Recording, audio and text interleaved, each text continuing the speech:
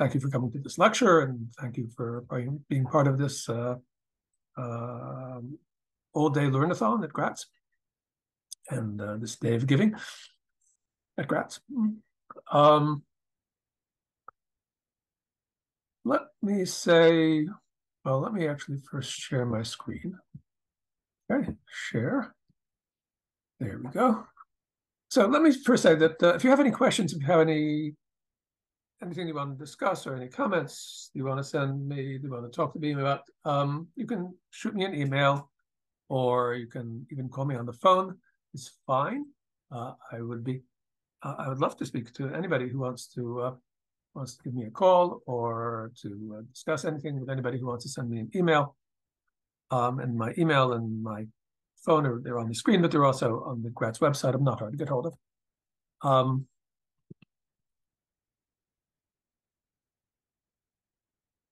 And I started out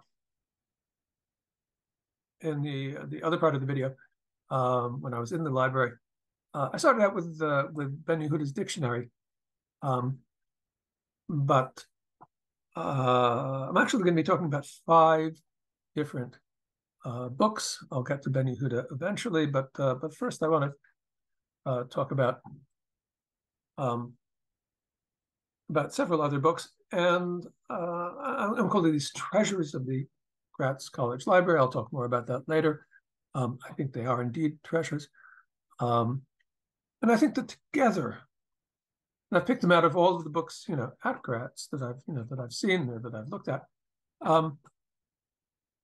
because I think that together they tell a very remarkable story, the story of one of the greatest achievements of the Jewish people in the modern era, which is the revival of Hebrew language, the rebirth of Hebrew, the creation of Hebrew as a modern language, as a language of secular literature, as a language of everyday life, as a spoken language. I'm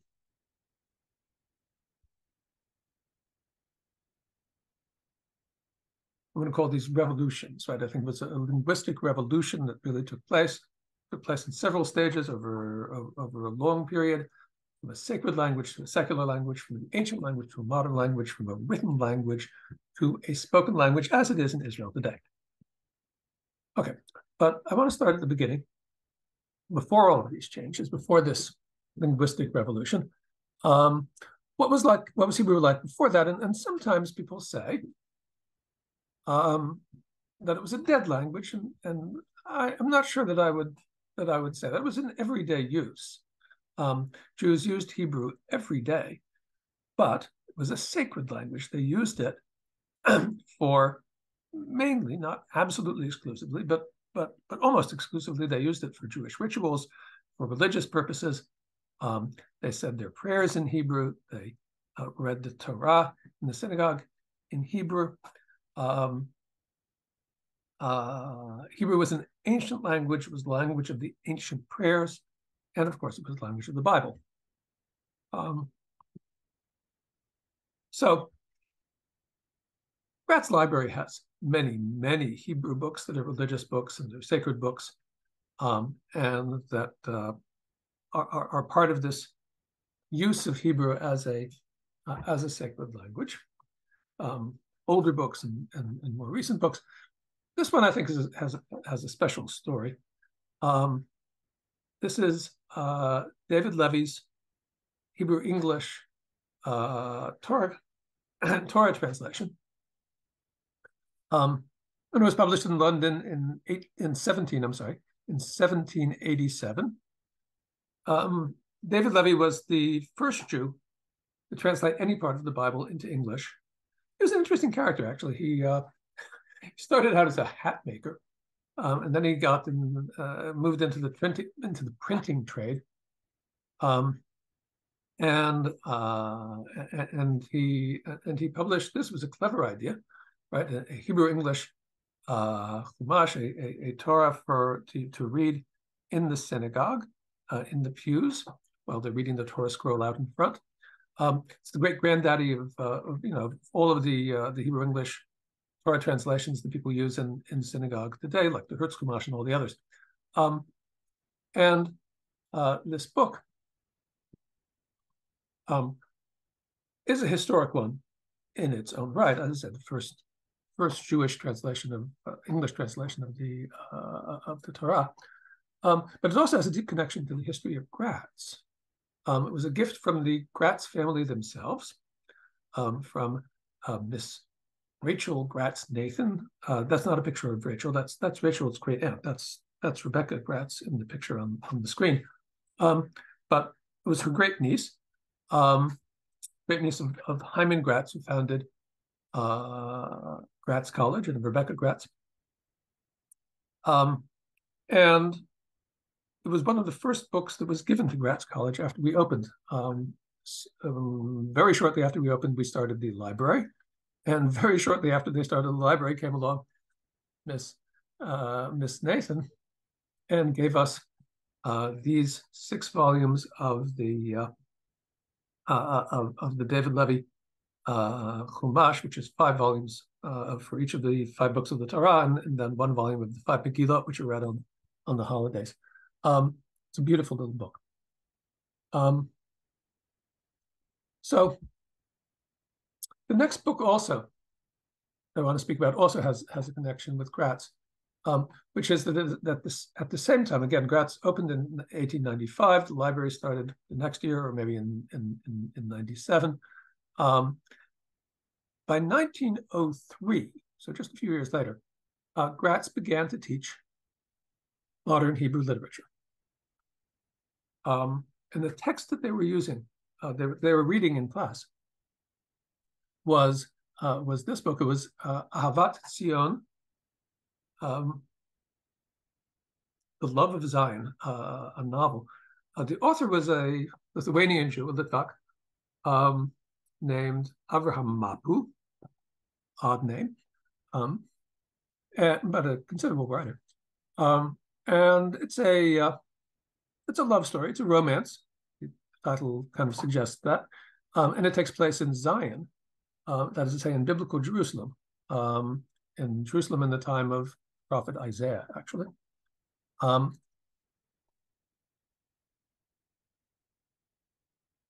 as I said, it was the first modern Hebrew text that was studied at Gratz. So it has a connection to Gratz history, but it also has marks an important step in the history of Hebrew as a language. Ahavat Zion was the first Hebrew novel. Before it, there were stories, there were narrative poems, there were all kinds of ways of telling stories, but Ahavat Zion was the first Hebrew novel, in fact. And as I said, in 1903, the Gratz College faculty chose it when they decided that they were going to teach Hebrew as a secular language and not just as a sacred language, right? And as a modern language and not just as an ancient language. Which brings us to Herzl. Same year that Gratz opened its doors, 1897. Herzl was very busy laying the foundations for the Zionist movement. And somebody asked him, this is how the story goes, somebody asked him, Dr. Herzl, when you have created the Zionist utopia, when you have founded the Jewish state, what language are they going to speak there? Are they going to speak Hebrew? And Herzl knew virtually no Hebrew. He had studied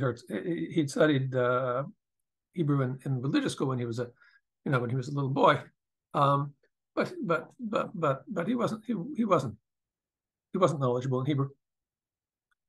And the Jewish way, he answered a question with a question, and he said, "Well, can you buy a train ticket in Hebrew?" Meaning, Hebrew may be a great language for prayers. It's possibly a very fine language if we want to write a historical novel that's set in the time of the Bible. Sure, whatever.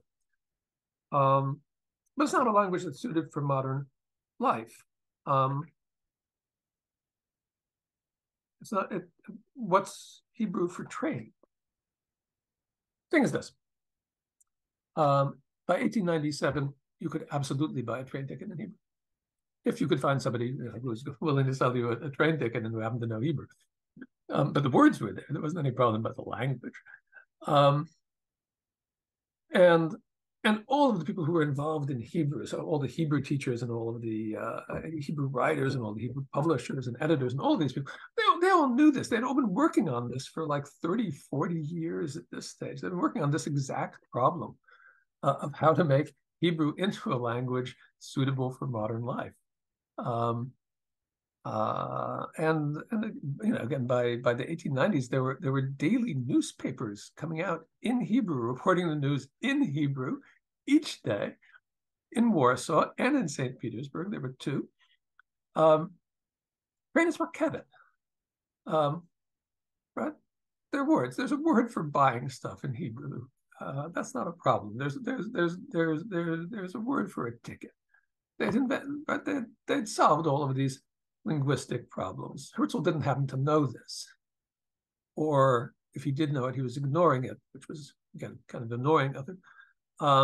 But they'd done it.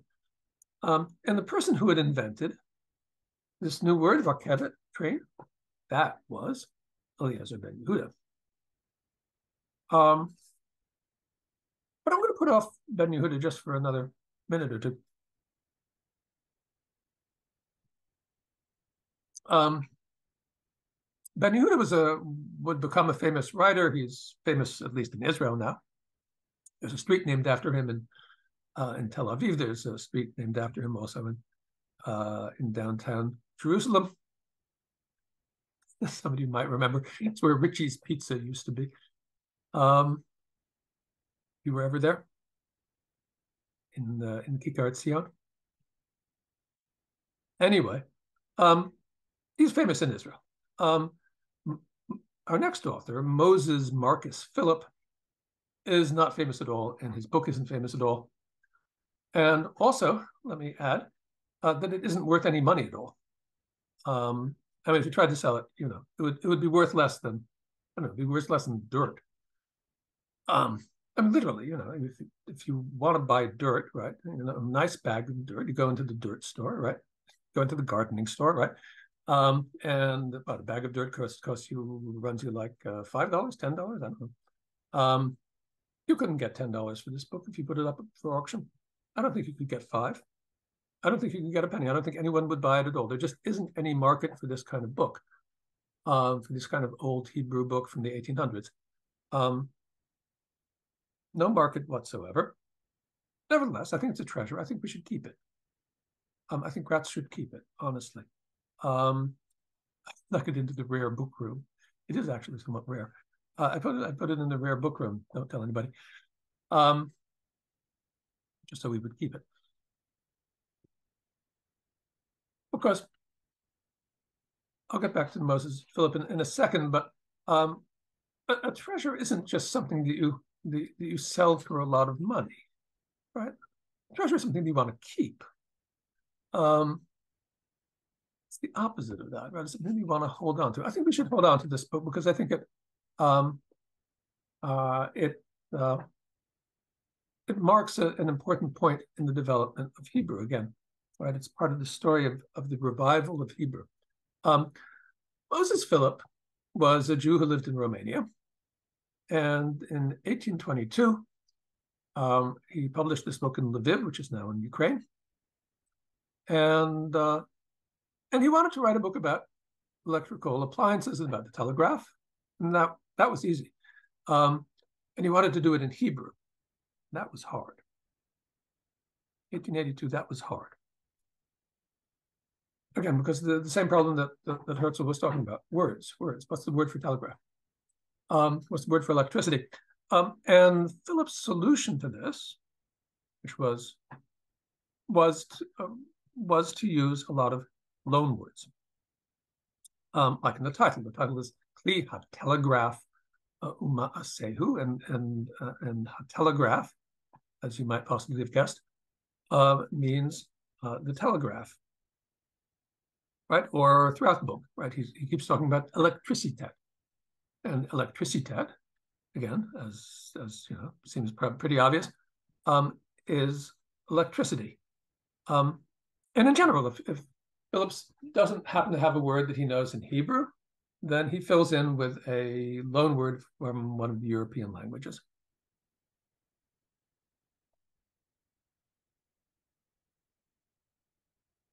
Which brings me to our hero, Eliezer ben Yehuda. Ben Yehuda became famous because he rejected this procedure. He rejected what Philip and these other authors were doing. He refused to use loan words. He wanted to use only Hebrew words, words with Hebrew roots. And he was also a Lithuanian Jew, like Mapu, and he had moved to Jerusalem in 1882, in the same year when Philip was publishing his book. Eliezer ben Yehuda moves to Jerusalem, and he began his project, which was to make up hundreds of Hebrew words for all of the things that you need to talk about in the modern world. And he made up some words which are still part of the everyday language in Israel. Ice cream, right, is klida. A train is a rakevet. He made up also a word for a dictionary. He was writing a dictionary and he made up the word for a dictionary. That's milon. Made them up. He coined them, right? And they're based on earlier Hebrew words in the Bible, but they're new, right? A rochev in the Bible is somebody who rides on a horse. A rakevet is now a train. Milah is a word. Milon is a dictionary, and so on. And I call him the father of modern Hebrew. I mean, the fact is, you cannot speak modern Hebrew. You can't speak it at all without using Ben Yehuda's hundreds of words, and possibly as many as 1,000 words that he made up. Not loan words, not ancient words, but modern words, modern Hebrew words created by Ben Yehuda, and then by a whole slew of other authors and writers and people who speak Hebrew, who make up new words all the time, down to the present day. If you follow on Hebrew Twitter, which is a lot of fun, Hebrew Twitter is constantly just making up new words. They're very creative. It's a living language.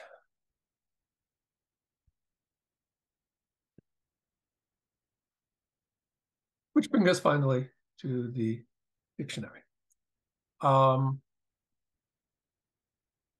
Stories like this. By 1909, so he had been living in Israel at that point for about 20 years, living in Palestine.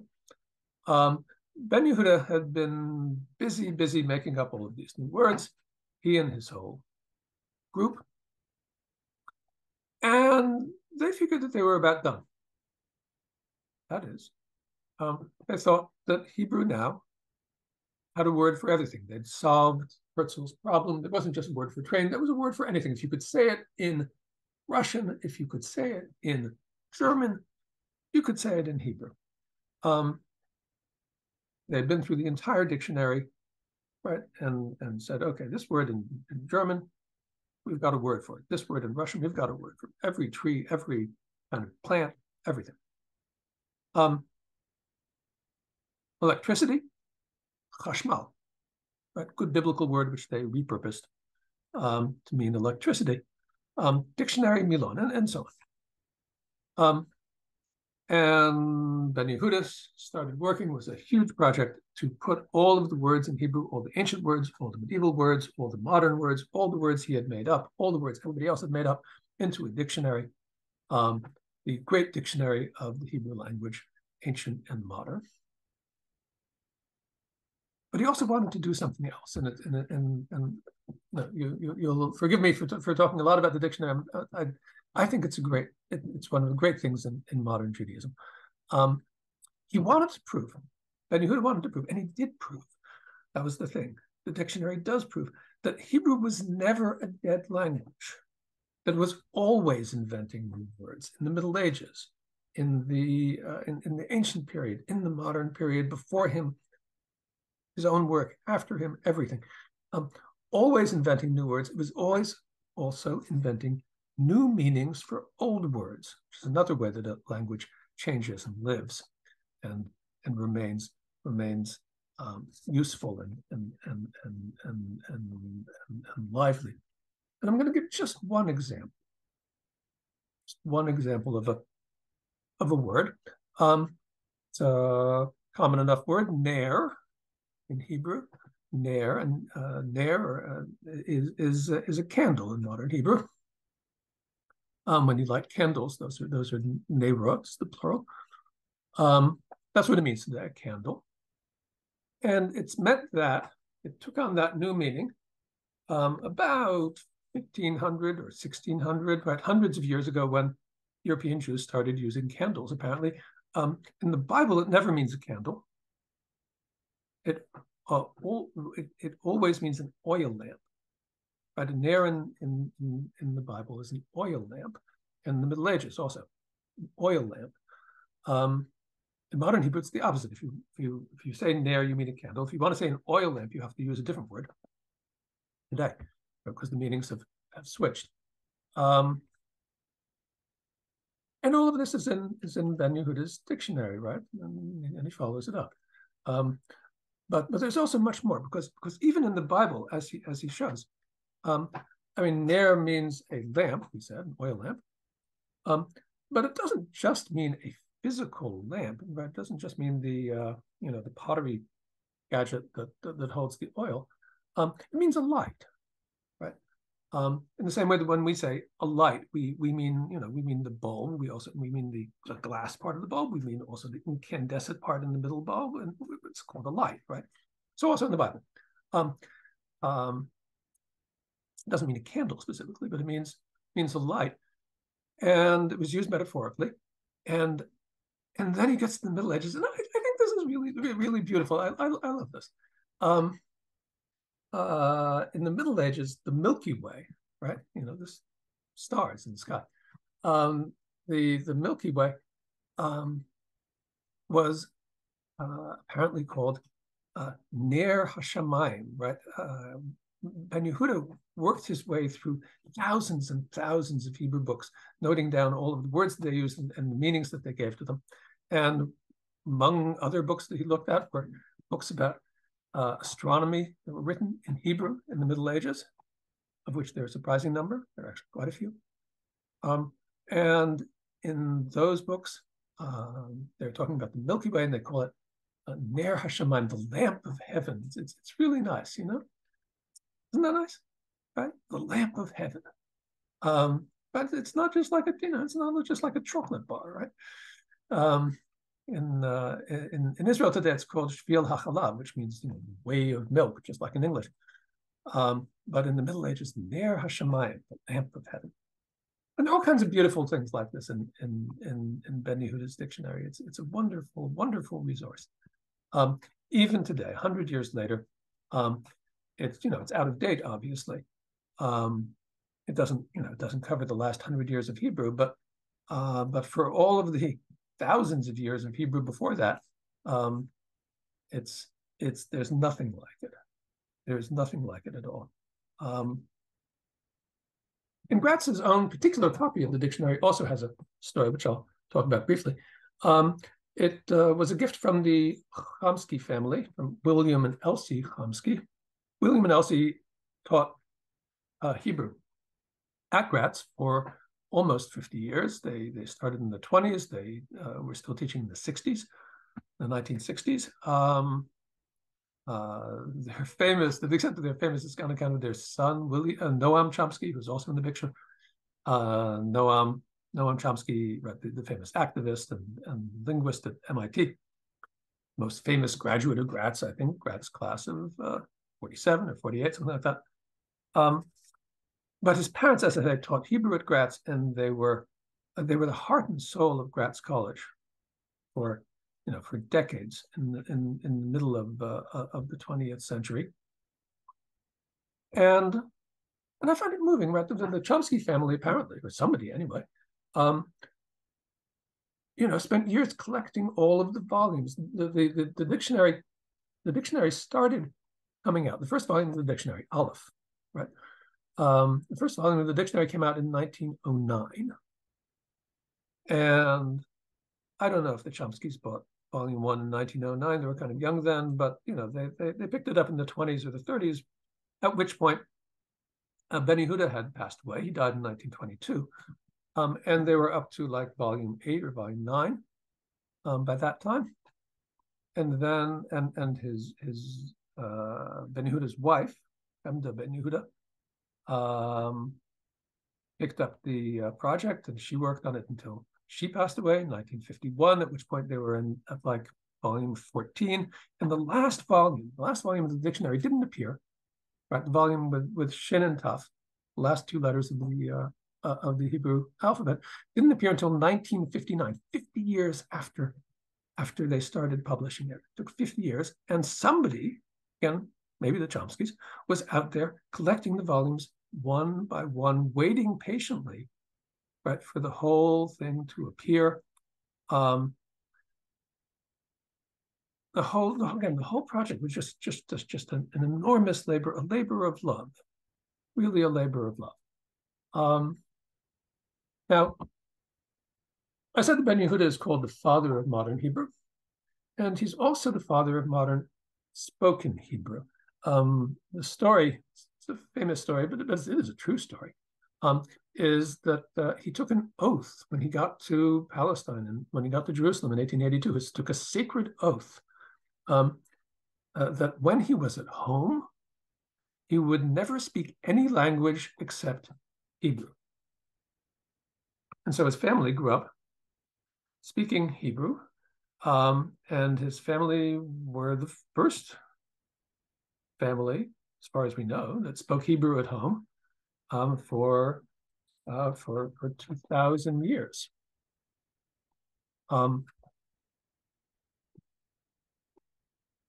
Which brings me finally to my last treasure. I'm running out of time, but I'll try to get this in quickly.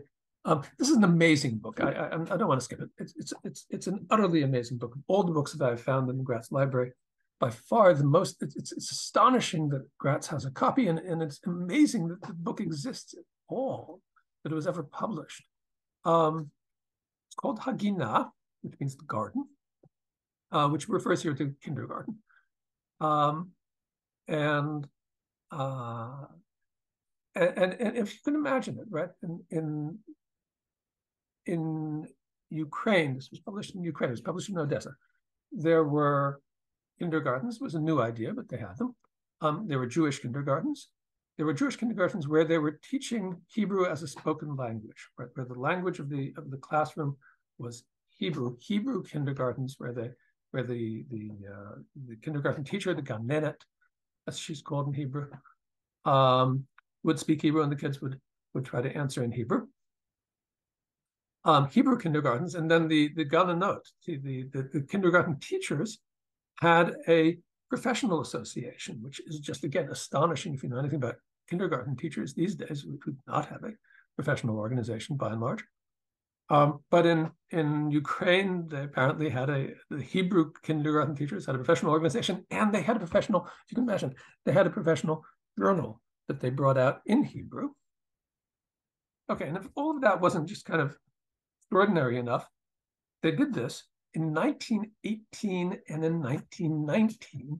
And if you know your history, 1918 is the last year of World War I, and it is the year after the Russian Revolution. It is the first year of the Russian Civil War. 1919 was the height of the Russian Civil War, and it was the year when there were pogroms up and down Ukraine. And in the middle of all these pogroms, in the middle of all of this chaos and violence, there were these women.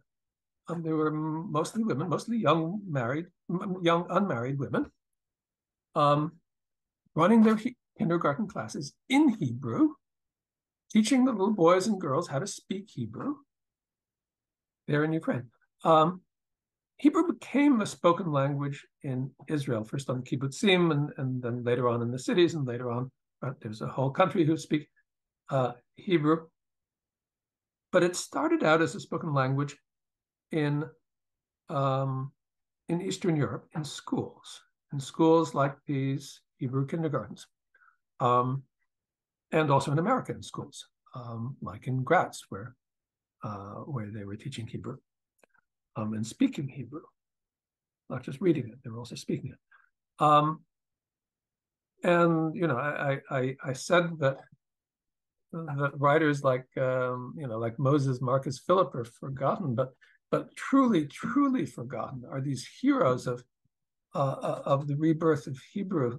These kindergarten teachers in Ukraine, like Mrs. Martyr, who taught Hebrew kindergarten in Kiev, they give a whole list. There are like 75 of them. And Spivak in Melitopol, Kay Horovich in Kharkiv, where the fighting was last year, and so on and so on. An amazing group, and this is truly their only memorial, and their only trace that they have left is this volume. I actually have it here, right? I have it here at home. This volume of their professional journal, Agina. So those are my 5 treasures. The David Levy Pentateuch, the Ahavat Zion, the first Hebrew novel, Moses Phillips' book about the telegraph, Ben Yehuda's dictionary, Agina by the Union of Hebrew Kindergarten Teachers of Ukraine. Thank you very much. Thank you for listening. Thank you for taking part in this in this day of learning, in this learnathon. If anybody wants to be in touch with me, I would love to hear from any of you. Thank you very much, and bye-bye.